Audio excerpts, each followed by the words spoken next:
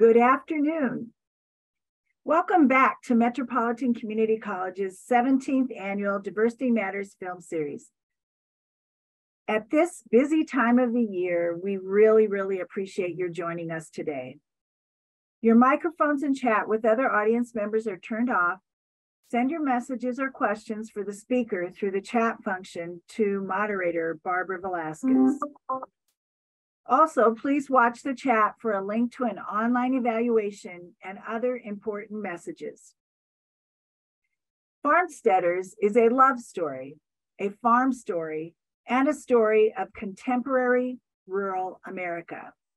Nick Nolan, his wife Celeste, and their young family are on a journey to resurrect his grandfather's dairy farm, fighting to keep his homeland from drying up and blowing away, something that has happened to about 4.7 million farms in the United States as the pressure of corporate-driven food have left deep scars in the region. Director Sheena Mallett points an honest and tender lens at the beauty and hardship of everyday life on a family farm as the Nolans work to balance their fears and hopes with so much at stake.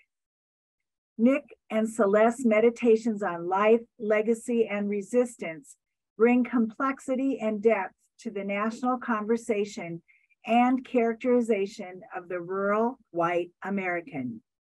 For the Nolans, only three things remain certain. Family is everything. Nothing ever stays the same, and the land holds it all together.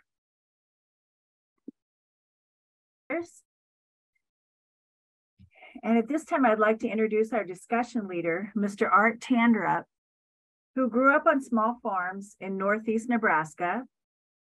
He earned degrees from Northeast Community College, Wayne State College, and the University of Nebraska at Omaha. He had a 35-year education career, and the last 30 years were at the Takema Herman schools. He also worked 4 years at UNO as an adjunct faculty member. Some of you from the Metro community might remember Art's wife, Helen, who spent 23 years in the financial aid department at Metro Community College at the Fort Omaha campus. Art and Helen have 2 children and 2 grandchildren. Following retirement, Art and Helen moved back to the family farm near Neely. They grow corn, soybeans, rye, cover crops, and sacred Ponca corn. Please welcome Mr. Art Tanderup, who's going to share with us some of his thoughts about Farmsteaders. And I am starting to receive questions. Please continue to send those to moderator Barbara Velasquez, and I will present your questions to Mr. Tanderup. Okay. Hi, everyone. Like Barbara says, my name's Art Tanderup, and we're up here north of Neely, Nebraska, and we are not getting snow yet, but we've been getting some drizzly stuff that'll probably later tonight turn into some white stuff. And being on a farm, moisture is important to us. And, you know, a lot of times our city friends don't understand why we pay so much attention to the weather. Not that it does a whole lot of good sometimes, but that it does, moisture is very important for us. And you know, we think of the Nolans and their small farm. And, you know, they're kind of bucking the trend in modern agriculture because so many things have gone towards corporate agriculture, you know, where, quote, bigger is better, and, you know, shove the small guy out. You can't make a go of it, you know, let the big guys do it, and so forth. And we, you know, today we saw the struggle that the Nolans have had. And when I did a little research on them, the latest update I could find was in 2019, when they were still on their farm, and of course their kids were getting bigger and so forth. So that they, the latest I could find is they're still operating this farm and selling cheese every day of the week. So with that, I'd like to get into a chart that talks about what do farmers actually get for the things that they do, or for the things that they produce. We all, and here especially in the last year, we've seen the high price of food, and we think, well, those farmers must be getting rich. But we just take a look at the first one, almost all of our favorite food here, bacon. And, that we go buy that pound of bacon, and anymore it's about $7. And the farmer's just getting a little over $1 for that pound of bacon. So, what's wrong with this picture? And we can take a look at all these products and see, how little the farmer gets paid. The milk, like the Nolans are producing here today, we all know it's over $4 a gallon to buy a gallon of milk, and they're getting just a little over $2 if they sell their milk for milk. And the situation that they have, where they have an old parlor like that and so forth, they would not be able to get that $2 a pound, or $2 a gallon, excuse me, because they would not have a high enough quality facility to sell milk that would go into milk jugs. They would have to sell to places like cheese factories and other milk byproducts type places, which would reduce the price of their milk significantly. So anyhow, as you kind of see here, I guess my point is the high cost of food.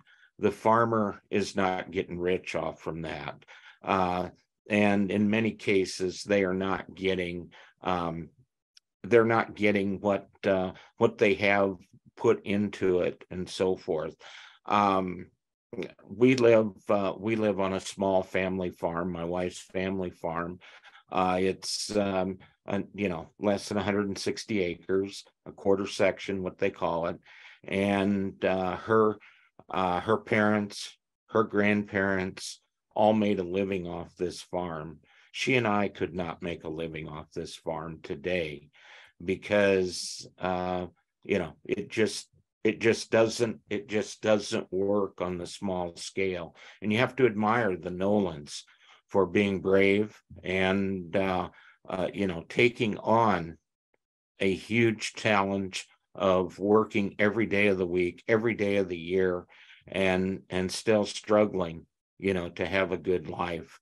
But they made a decision. And so many of us that are on small farms yet, we love the land, we love growing food, and we enjoy being good stewards of the land and the earth's creatures that are here. And contrast that to the huge corporations that, in a way, they're kind of like a factory and they're just making widgets. So the widgets, how many widgets can they pump out and how many widgets can they sell? A totally different mindset than what your average small farmer does. So with that, Barbara, I'll let you go into the questions. Thank you, Art. We're so excited to have you here. So we can feel the tension.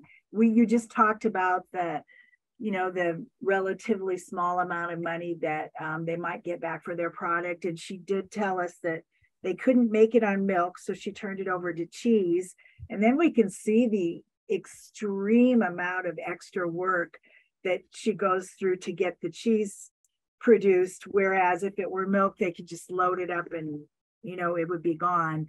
But the tension you feel throughout the documentary related to, you know, whether or not they're going to be okay. One of their big clients has a catastrophe of a fire, and so immediately they have to be looking for new markets. You and I talked a little bit about the gamble.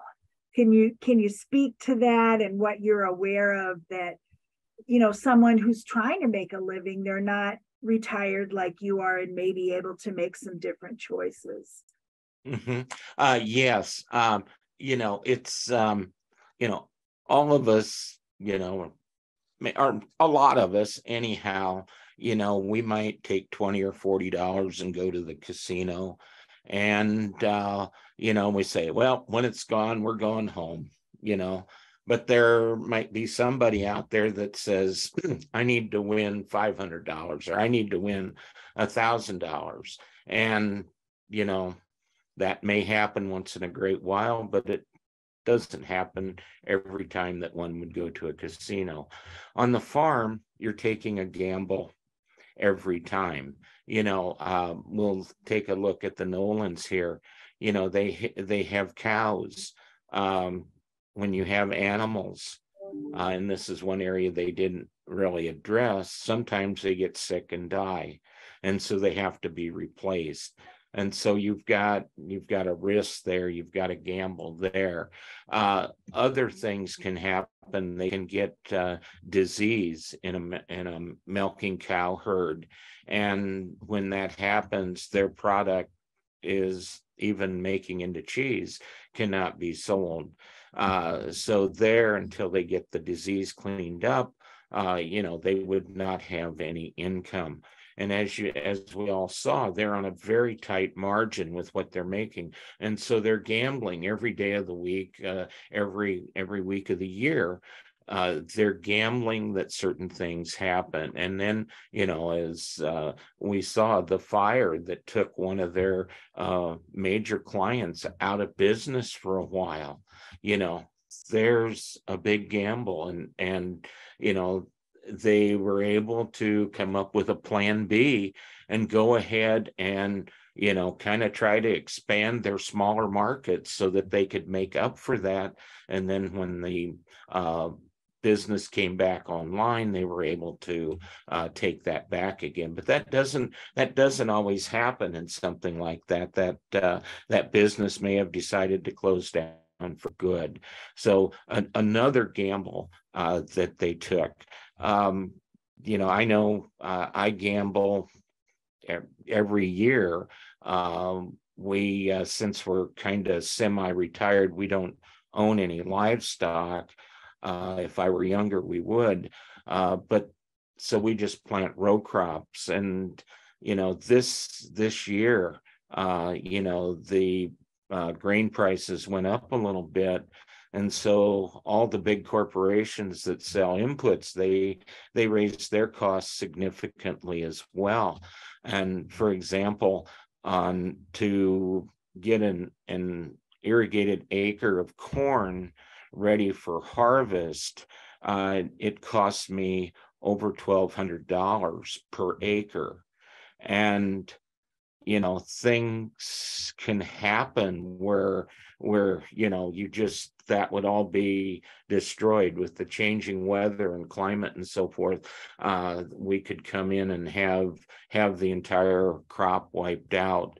And then, you know, we were able to sell the crop from that corn for about $14 an acre. So we actually made a little bit of money. But if Helen and I were to live off from that for the year, we would be forced to sell the farm and do something else, because there just isn't enough for the small farmer to make a go of it.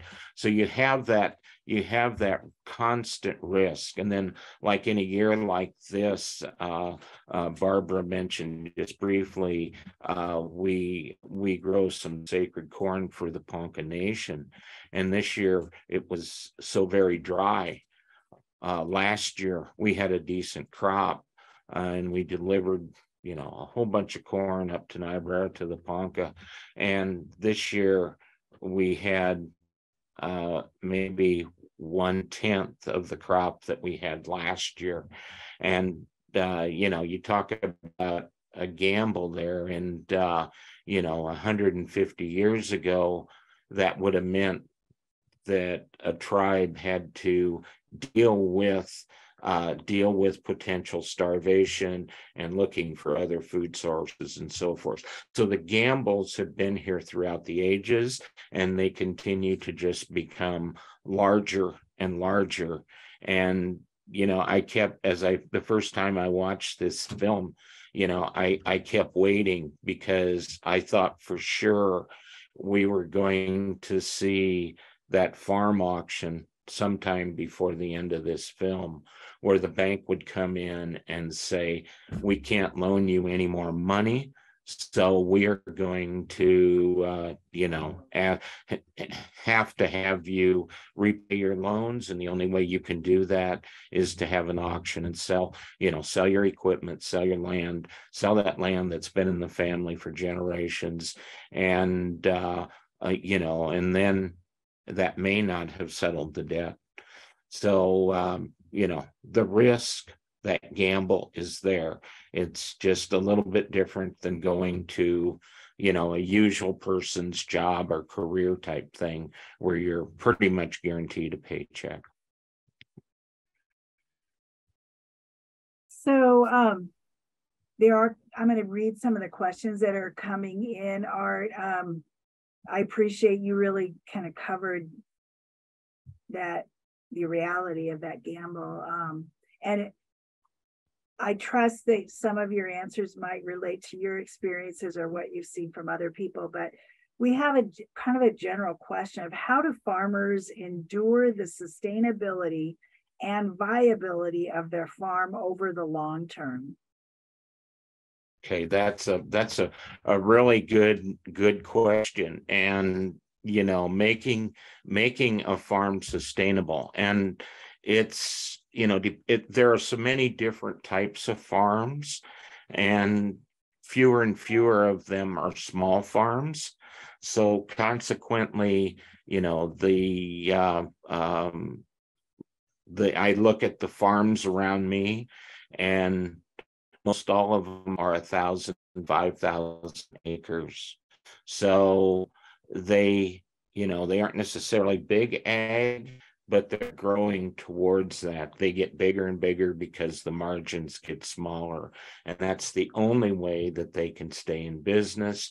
One of the things that happens on the farm too, like when I was growing up on small farms, the women, the wives, the women did not have off the farm jobs as a general rule. You had the usual woman occupations for back then, nurse, teacher, food service, that sort of thing.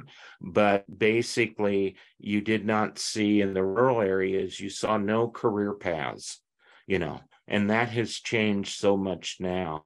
Most all the farmers in existence have a spouse that works off the farm anymore. And they'll have, a job in town. They may drive 10 miles. They may drive 40 or 50 miles to find a job. And with that job, they will try to have a job that has health insurance, because that's a big issue on the farm anymore. And those kind of things help. And yet, we saw Mrs. Nolan, and what a great motherly relationship she had with her children. Had she been working in a town someplace, would have had her evenings and mornings, etc., but not necessarily that, the kids would have had to go to daycare, etc. And we all know all those kind of issues. So that's something that rural families are losing some of that family bonding that they've had in the past as families, because the parents are you're either farm or you're employed wherever, so that you can put food on the table. Unfortunately, there are, bankruptcies every year. And so for those folks, it's not sustainable. And in many cases, their farm is sold, their equipment sold, and they may find employment on a farm. It's the one thing they know how to do. And so they may go to work for a big farmer or for corporate ag, etc. Which is really a sad story as well. So, there is some sustainability there. There's also a problem with the folks that cannot, just cannot emotionally handle that. And so we see a lot of stress in many farm families. And like in Nebraska, we're fortunate enough to have the rural response hotline, which people can call into and get some help. But unfortunately, not all the people that need it know of it, or or do follow through with getting some help, because one bad year can ruin a farm, and it's a very, very challenging occupation. You have to be kind of a jack of all trades, which is enjoyable to a lot of people because you aren't making widgets in the factory. So that part of it's good, and you're spending time with nature, and the small farmers especially, they have that emotional tie with nature, with the land, with the livestock, and it's like a big family that are, all those things put together, and somebody saying you have to leave that is very difficult. So it's, it kind of is one of those things, and we hope, one of the positive things I see, we see a lot of like small urban farms or suburban farms, or even small vegetable farms out in rural areas. And we see these folks that are catering to the farmers markets and that sort of thing, just like the Nolans would go to with their cheese. And if you take those middlemen out of the picture, then you have an opportunity to make more money. So, but it's a lot of work to take that middleman out. So sustainability it's a difficult issue. Thank you, Art. You do such a nice job of touching on the complexity, because that's really what we're talking about here. And I think the documentary did a really nice job of giving us a picture of the jack of all trades, of the family relationships, of how children are definitely part of the overall success.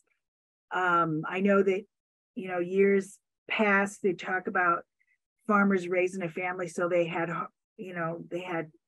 hands on deck, right?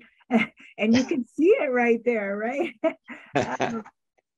And now, you've brought in the emotional, psychological aspect in it. They didn't mention it, but I know that you are aware of the suicide concerns among farmers. So thank you, thank you for sharing that. And I know that for some of our faculty and students that are here, that can contribute to their learning in the fields of human services. So now this documentary was done in Ohio. Do you feel that it depicts more or less what you've seen across the state of Nebraska? Oh, yes. I mean, it's, you take the scenery there, And Nebraska has locations. You don't just a little ways north of Omaha, you could have filmed that, or especially in northeast Nebraska, up along the Missouri River and back from it. There's lots of areas here that the terrain looks just the same. People grow, like if they have a small dairy like this, they grow the hay for it, for the livestock. They have the pasture. However, in Nebraska, we didn't see it in this film. They did not appear to be growing any of their grain that they fed the livestock. So they would have had to purchase that, which would have been an added, that was an added expense. Everything that was in that, grain wagon they'd put in the wheelbarrow and the buckets, it looks to me like that came from off the farm. And that can get to be pricey as well. But it's, I would say, for a lot of the small farms here in Nebraska, it's very, very similar type. I can relate to what's happening in this film, and I think a lot of people in Nebraska could too. All right. Well, we are nearing the end of our time together. So, Art, I would invite you. Do you have any last comments, messages you'd like to share with the audience? Sure. I know it's, if you have the opportunity to visit some small farms, I would encourage you to do so. I would also encourage you to, patronize the farmers markets. In the cities, there are a lot of them, and some of them are open just during the summer. But I know there are others that are open kind of year round, especially you get into some of the food co-ops and that sort of thing. But here you're really helping out the people that work hard for their food, or to create this food. The quality is good. It might cost a tad more than what you buy at the grocery store, but it's always going to a good cause and will serve your needs well. And I guess I just think as people have an opportunity to mix with small farmers, especially, you will see that they're great people. They love the land, they love their livestock, and they have that great love for family that you just can't take away. So I guess that's kind of how I would suggest maybe that everybody has an opportunity to do. And if anybody's up in the Neely, Nebraska area, get a hold of me and we'd be happy to show you our farm. That's very kind of you, Art. You can everybody can contact me if you'd like to connect with Art and Helen. We'll get that worked out for you. And I didn't allow you to tell us much about the sacred Ponca corn. I mean, do you want to let them know what opportunities are available in spring and fall for the public, correct? Yes. Yeah. How much time do I have? Well, you can spend 3 minutes. How's that? Oh, okay. I'll give a quick overview. This next year we will plant our 10th crop of the sacred Ponca corn, which is a corn that was originally grown by the Ponca Nation. We live on Ponca land. We also live on the Ponca Trail and Tiers. One of the main areas that the Ponca lived was like 35 miles north of us, up by Niobrara along the Missouri and the Niobrara rivers. And we had an opportunity about, it'll be 10 years ago now, to plant some of their sacred corn. And one of the people that we had connections with was with the Oklahoma tribe. And he asked me if since their corn was taken away from them when they were moved to Oklahoma, that if he could find seed, if we would grow it here. So he started researching the Lakota keepers of the medicine bundles and found the person that had that medicine bundle that was 137 years old at that time. And they bartered for a little handful of seed that was in there. It was their sacred red corn. And he brought that here and we planted it. And we also planted some other corn that he had acquired from the Pawnee and other nations. So the first year we planted like 4 acres of corn, and since then we plant a little less than an acre. But we every spring, towards the end of April, first part of May, we hand plant this corn, and then in the fall, generally in October, around the middle, we hand pick this corn, and we have those days are very special, and we have native ceremonies and so forth here as well, at the field. And we also have a prayer circle on our farm that we visit at those times as well, and have some things happen out there. So these are open to the public, and anybody that would like to experience that, you're more than welcome to come. So you did that in great time. So Art, thank you so much for sharing time with us. Your life is busy. I'm glad that the date we selected, fit in. We negotiated a little bit about when, would you not be busy with the farm possibly, and then your other activities. So it's just been so special to have you with us. I know you took this task on very seriously, and you have given our audience so much information, and your invitation for them to continue to learn through you and your farm is just so special. And it was really nice for those of us who knew Helen when she worked here to have her connected back today too. So thank you so much. No, thank you. So Isaac, could you put up the slide for the evaluation? Audience members, in the chat, you've got the link for the evaluation for today's program. We so appreciate your feedback. And many of you know that over the year, we offer about 50 different programs. And for those of you who complete the evaluation, give us your contact, you will be recognized when you hit the magic number of 20. So there's still time during this academic year, which ends in June, to collect 20 if you haven't started yet.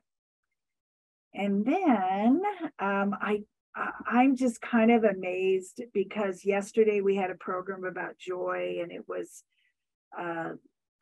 comments from Desmond Tutu and the Dalai Lama. And today we're looking at farmers and their connection to the land. And to be so honest with you, the connections between these three programs with tomorrow's book discussion on Native presence and sovereignty in college. For those of you who've had a chance to read it or will join us tomorrow or pick up that book, the connection to land is so significant to these Navajo youth who were finishing high school and going into college. And it just ties into what we saw with the Nolans in Ohio, and the love they had for the land, and taking on difficult circumstances, but caring so much about those who came before them and fulfilling their wishes, and yet leaving something for those who are following them. So it will be a great discussion tomorrow with Vernon Miller, who is the former chair of the Omaha Tribe of Nebraska. He's joining us as he now is at Tufts University near Boston. And anyway, we really look forward to seeing you all and continuing these discussions. Thank you again, Art and Helen, and everybody have a great afternoon. We will see you tomorrow, we hope. Take care.